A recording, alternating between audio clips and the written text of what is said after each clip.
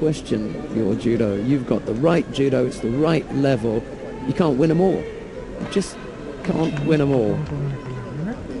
And at this, at the Prague World Cup earlier this year in February, he took the gold medal. And I remember him looking across, and he pointed at me and he said, just put the number 1 finger up in your screen. And, up against Lucas Kolesnik.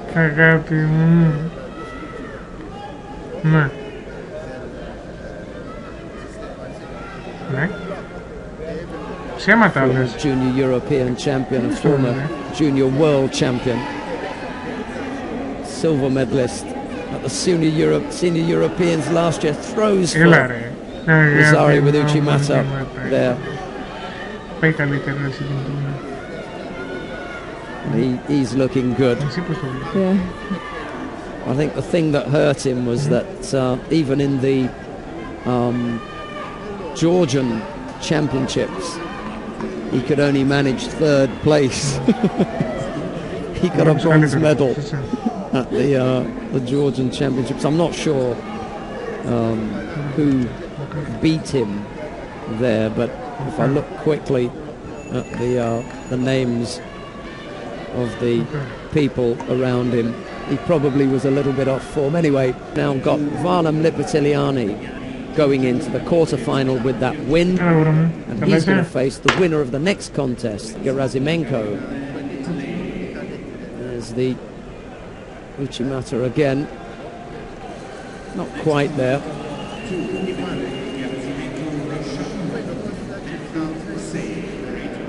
See, he persists with the Uchimata on mat 2. We can bring you this now live from Vienna. It's the European Championships. This is the under 90 kilo category. Ilias Iliadis leads by 2 yukos to 1.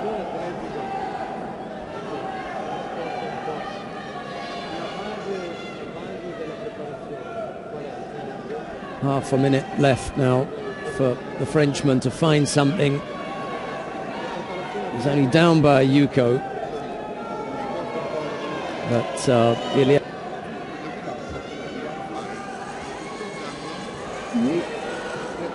that's his favourite grip, the Frenchman, to go over. Or as a counter, can you attack the legs? And I think that's how he's been caught. And Iliadis has been clever enough to run out the clock here. So it's a tough win. You can see it on his face. And Lukasz Kolesnik of Poland. So it's the Georgian and the Pole. So he's got the cross grip there. Actually,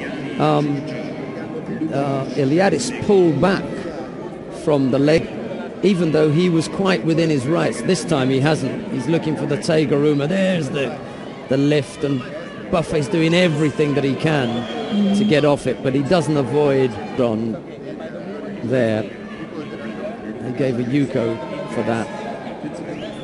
Oh, close.